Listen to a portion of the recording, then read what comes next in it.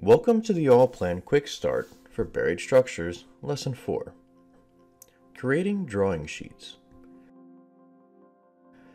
We are going to continue with the model of our vault we reinforced in the previous lesson. I deleted the views we created so we can start from scratch. We need to go into our building structure by double left clicking in an empty space in the model. On the left, we have the building structure where everything you model should be located, and to the right is titled Derived from Building Structure. This is where all your views, sections, and such will be located. This is what we will be bringing into your drawing sheets. For more information on the building structure, please refer to the QuickStart Guide for Buildings. Now we can start recreating our views. To do so, we will go to Create View. We can then select which view you want to create. We will first create a plan view, so we need to click inside the square. You can then adjust how your view is going to be presented by the options in the palette. Typically, you want to have the views on your drawing sheet as hidden views. To do this, select Formats, scroll down and check Hidden Edges. Before we place the view, we first need to determine the destination file you wish the view to be placed on. To do so, select Drawing Files and determine which file you would like to place the view on. Each view should be on its own file for ease of placement onto drawing sheets. We can then place the view by selecting the desired location in Plan View. When placing these onto your drawing sheets, you can better arrange them then, so correct placement right now isn't necessary. We will create 3 more views to place on a drawing sheet. The next view we will create is a front view. This time we will select the arrow in the front position of the box, and then we can follow the same procedure as before. Don't forget to set the destination file before you place it.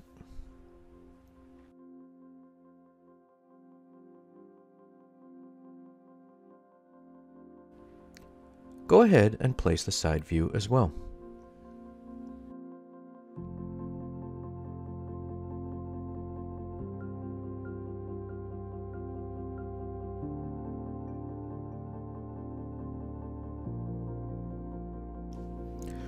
Now we are going to add a 3D view that we can add onto our sheet.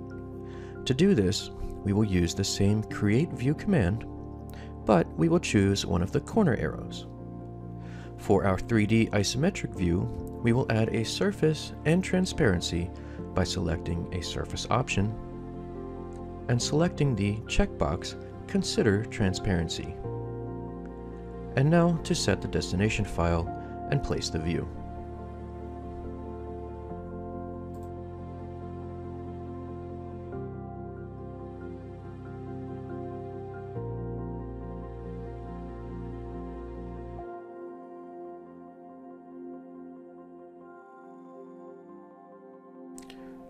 Now we can add some dimensions and notes to the views. Let's start with adding reinforcement dimensions to the plan view.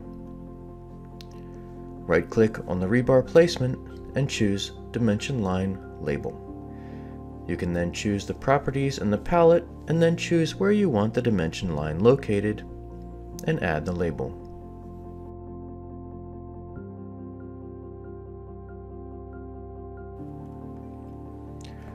Go ahead and do this again for the perpendicular rebar placement.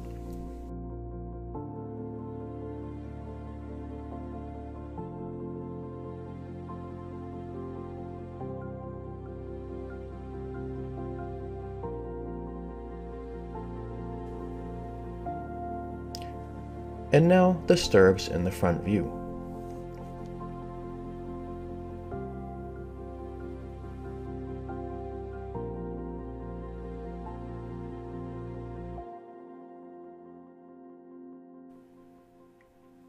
And now let's label a couple bars.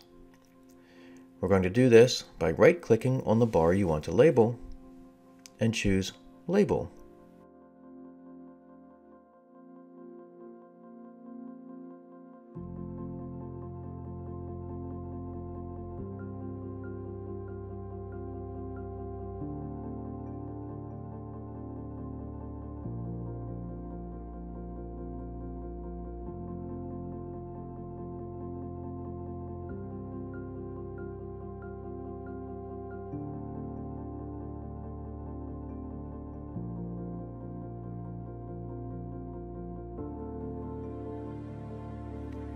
You have different options as to how you want the label displayed in the palette to the left.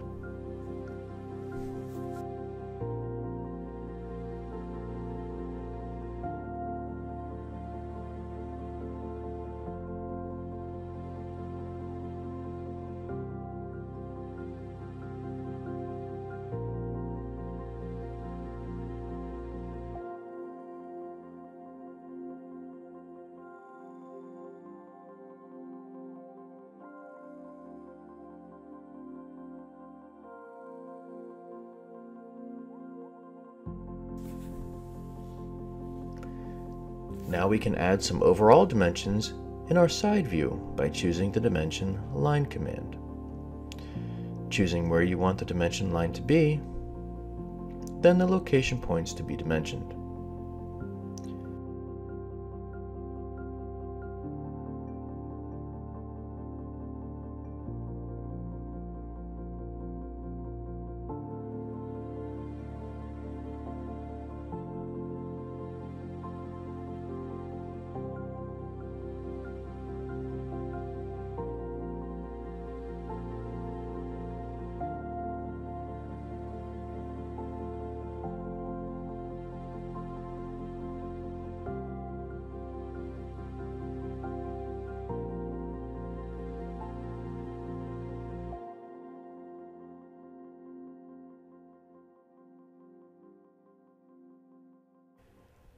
Now that we have all our views and dimensions we want, we can start placing them on drawing sheets. To do this, we will go to the Layout Editor tab in our action bar. This will take us to our drawing sheet area. Our first step is going to be to add a border. Here you can specify the type of border and the size.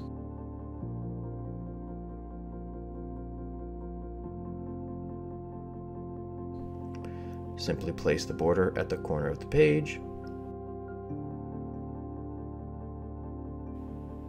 and then we can add a title block to the sheet by inserting a label.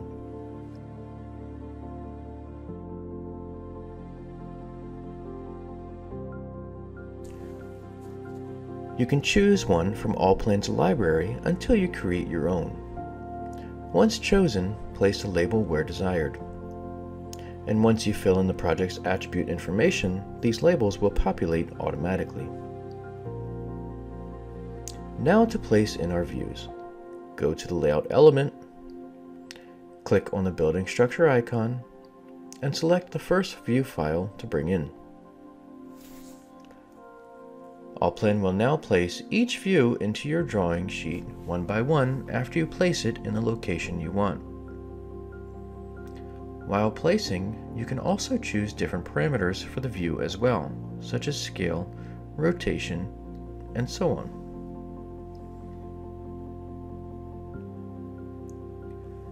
Once we have them placed, we can go ahead and move them to the desired location at any point.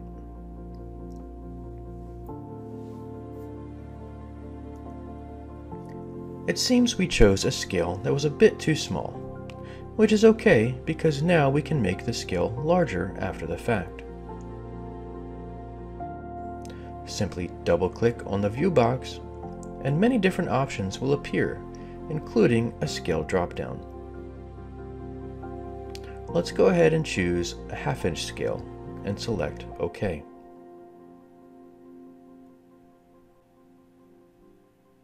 Let's go ahead and finish up by doing the same thing to all the other views.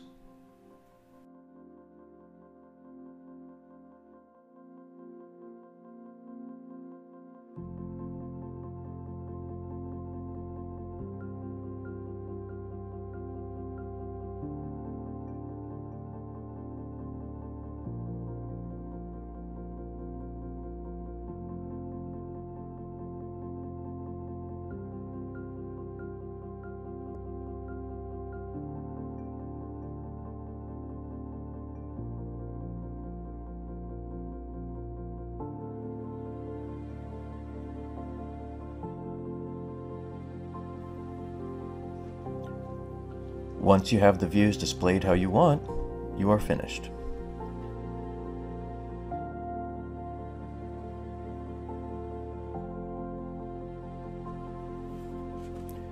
Congratulations! You have successfully modeled a vault, placed them on a drawing sheet, and ready to be distributed.